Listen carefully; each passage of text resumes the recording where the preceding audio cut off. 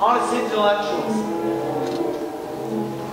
Oh, there they go again! Oh, let them alone and be more polite. You shouldn't talk to people like that. I can't stand them. They disgust me, you devils! They're not doing you any harm. Really, you're obsessed by them.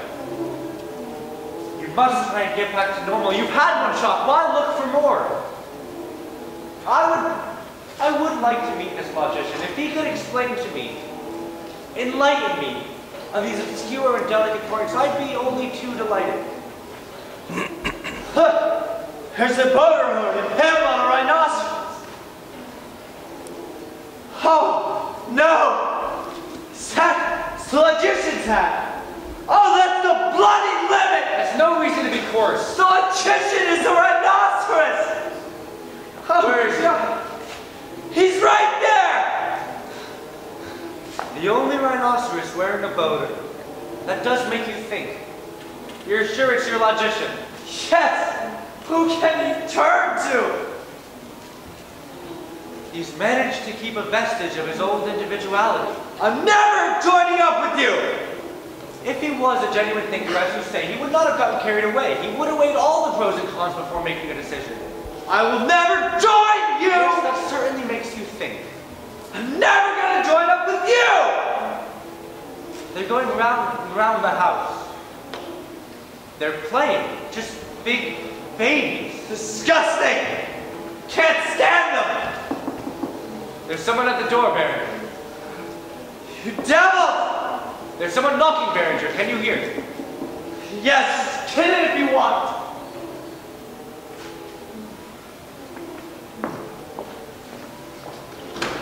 Morning, Mr. Dudar. Oh, it's you. It's Stacy. Is Berenger here? Is he any better? How nice to see you, my dear. Do you visit Berenger often? Where is he? There. He's all on his own. Poor thing. And he isn't feeling very well at the moment. Somebody has to give him a hand. You're a good friend, Miss Daisy. That's just what I am, a good friend. You've got a warm heart. I'm a good friend, that's all. Oh, Miss Daisy. How good it is to see you. It certainly is. Did you hear? Logician, become a rhinoceros. Yes, I did. I caught sight of him in the street as I arrived. He was running very fast for someone his age. Are you feeling any better, Mr. Berenger? No, my headache's still bad. Isn't it morbid? It's just awful. I really think you ought to be resting. You should take things quietly for a few more days. I hope not disturbing you. I was talking about the logician. What do you mean? Oh, about the logician. I don't think anything at all. I wouldn't want to be in the way. What do you expect me to think? I've got some news for you. Botar's a rhinoceros. What? Well, well. Oh, it can't be. It must be a lie. I know he was against it, but that didn't stop him from turning 24 hours after Mr. Papillon. He must have changed his mind. Everybody has the right to do that. No, no. He's lying to you.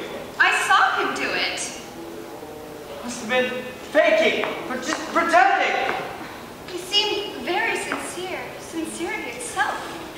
I was almost sure I'd meet you here, Miss Daisy. Oh, no. Impossible to find you anywhere else since the office closed. If you wanted to see me, you only had to telephone. Oh, you know me, Miss Daisy. I'm discretion itself. Perhaps you're right. Botar did put on a very firm act. It's very rough. But it's not to say he wasn't a good man. Good men make good rhinoceroses. That's why they're all drawn in. Do you mind if I put this basket on the table? Your argument doesn't hold water. For the example he used was the chief, the very instrument of the people who exploited him. No, it seems to me this is a case of community spirit triumphing over anarchic impulse. But they're still the anarchic ones. They're still in the minority. Oh, excuse me. Excuse us both. We should have given you a hand before. They're a very big minority. My cousin's a rhinoceros now, and his wife, too. Not to mention leading personalities such as Cardinal de Retz. A prelate. Mazarin. This will spread to other countries, you will see. To think it all started here. Some of the aristocracy, the Duke of Saint-Simon. All good names. And others too. Lots of others. Maybe a quarter of the whole town. They are very potent. Very. Well, let's have some food. I brought some lunch. You are very kind, Miss Daisy. Very kind indeed. Would you care to stay with us? Don't want to be a nuisance. Whatever do you mean, Mr. Dudar? You know very well we'd love for you to stay. Yes, Mr. Dudar. Simply insist that you stay. I wouldn't want to be in the way. Oh no, you are not in the way. To be honest, I'm in a bit of a hurry. I have an appointment. Just earlier this morning you said that you weren't. You know, I had a lot of trouble finding food. The shops are plundered. They just devour everything. And a lot of the shops are closed. It's written up outside, closed on account of transformation. They ought to be rounded up, put in enclosures, kept under strict supervision. That's easier said than done. The Animal Protection League would be the first to object. And besides, everyone has a close relative or friend among them, which would make it even more difficult. So everyone's all mixed up in this. Ah, all in the same boat then. Shall I help you set the table? No, don't bother. I know where the plates are. She's obviously very familiar with the place. You know, nobody seems surprised anymore to see rhinoceroses galloping through the streets. They just stand aside and then continue on as if nothing happened. It's the wisest course to take. I just can't get used to them. I wonder if one oughtn't to give it a try. Well, for now, let's just eat lunch.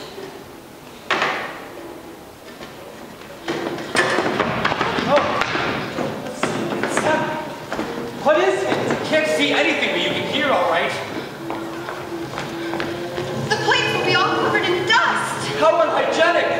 Oh! Let's hurry up and eat. We won't pay any attention to them. Oh! All the rhinoceroses streaming out of the fire station! They've demolished everything. Oh! They're coming. Oh! Out of the windows! Out of the houses. They're pouring out of the courtyards. There aren't enough of us left anymore. Oh, no! What will we do? They're joining up with the others.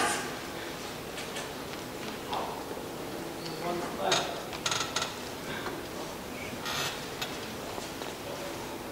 Well, come and eat. And you too.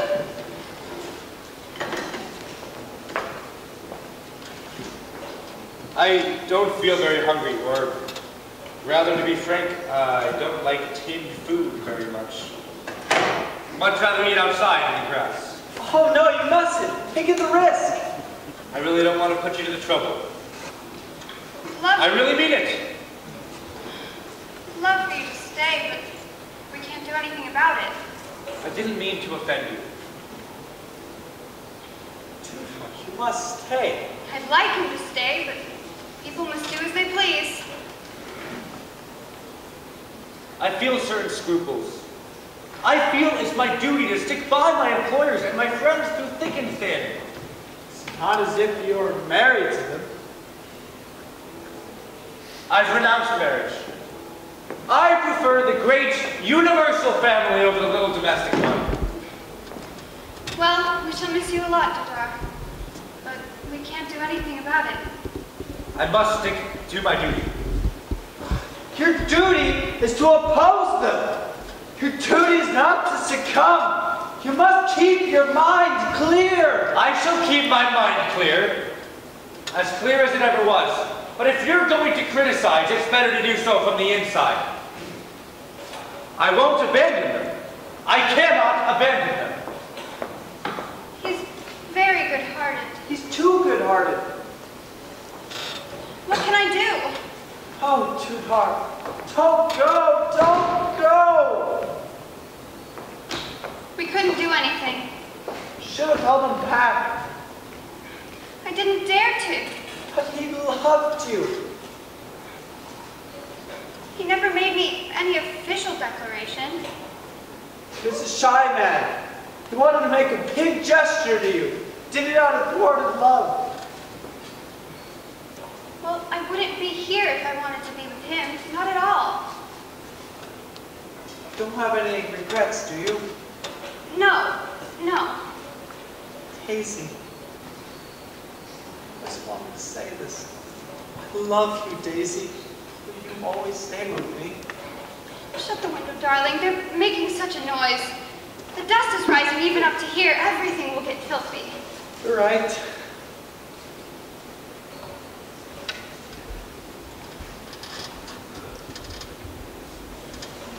No, Daisy, I really never thought I'd be able to fall in love again.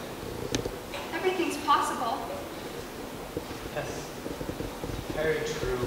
Never thought I'd feel this tremendous of emotion. Daisy, you kiss me. You need to be more calm and sure now. I am. Let me kiss you. I'm very tired, dear. Stay quiet and rest yourself. Sit in the armchair.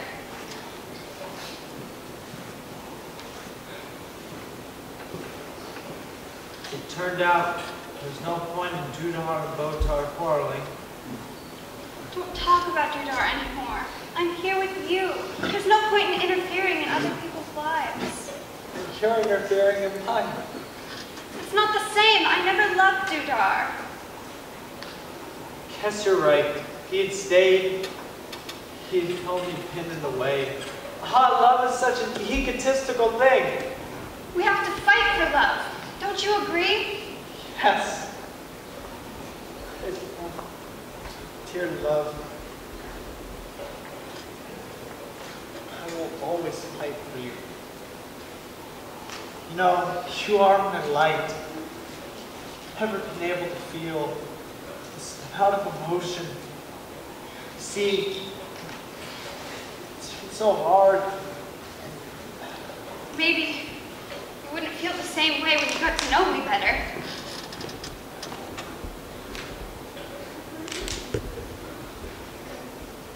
You know, compared to these rhinoceroses, particularly beautiful. I know that might not come as a compliment.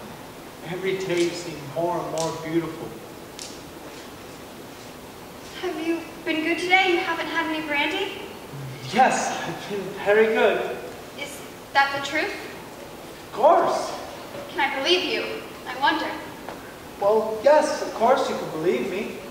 Well, all right then. You can have a little glass. It'll buck you up. Where's the bottle? It's on top of the fridge. You've hidden it well away. It's well away from temptation. You know, you've been a good boy. You're making progress. I'm making a lot more of them when I'm with you. Here you are. That's your reward. Oh, no, dear. That's enough. I don't want it to make you feel ill. How's your head feel? It's feeling better now. Then we'll take off your bandage. It doesn't suit you at all. No, I'm frightened of what might be underneath. Always frightened, aren't you? Always imagining the worst. There's nothing there, you see? Your forehead's as smooth as a baby's. Casey, I love you. Will you always stay with me? I'll never leave you alone again. We'll read books together, become clever. And when there aren't so many people, we'll take long walks. Yes, along the Seine and the Luxembourg Gardens. And to the zoo. Oh, and I will always keep you safe from harm's way. Don't be silly. Nobody wishes us any harm, and we don't wish anyone any harm. Sometimes people cause harm inadvertently. You know, he didn't have been so rude with Mr. Papillon, telling him to get rid of his horny hands. But it's true, he had. I know, but he really took it to heart. It might have been part of his transformation. Do you think so? Yes. Miss Jean, I'll never forgive myself for not being more accommodating. You did all you could. Nobody can do the impossible. Stop trying to reapproach yourself. Forget about all those people. Just forget about them. Forget about all of those bad memories. I just can't. Just stay with me. I never knew you were such a realist. Where's your imagination? There are many sides to reality. Choose the one that's best for you. Escape into the world of the imagination. Easy for you to say. Aren't I enough for you? Oh, yes, you're more than enough, Casey. You'll spoil everything if you go on having a bad conscience. We're good, both of us. Do you really think so? Yes, of course. We're both good. Yes, I guess you are right. We are good. Considerably better than most.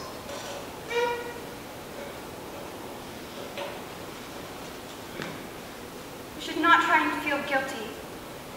It shows lack of purity. Yes, that's how a lot of them started out.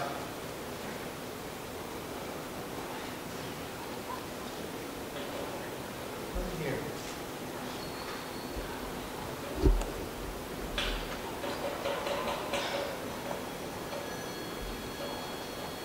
Do you hear that? Don't answer it. Oh, but we must. What if it's Tudor or Plotar or Mr. Papillon or Jean telling us that their time is just a passing phase? I don't think so. They haven't had time to think it over. But what if it's the authorities? What if they've come finally to sort out this mess? I'd be surprised if it was them. I recognize it. It's that long yellow room. I must answer it. Hello? Hello? What's going on? They're trumpeting! They're just making jokes now. Jokes in bad taste. I'm making fun of you, they're making fun of me. And I come in it as well. For I'm with you. They're taking their revenge. But what have we done to them? Only what's left. Let's check the radio. Yes, we must find out how things stand. No! They've taken over the broadcast stations as well. It's no joke anymore. They mean business. We're the only ones left. We're all alone. That's what you wanted, isn't it? That's what you wanted. No! You! It was you! You!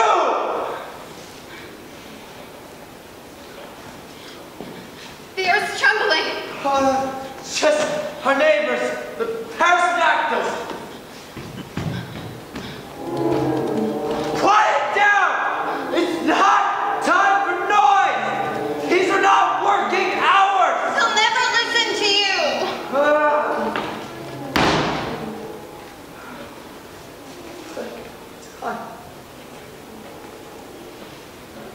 Maybe we should try to adapt. And get on with things. No. No. They're the ones that are wrong. They're happy. They're content to be who they are. You don't seem insane. You seem very natural. They were right to do what they did. What are you saying, Daisy? We have to adapt and learn their language. You call that a language? It's their language. And you're no polyglot. Daisy, I love you. Ignore them.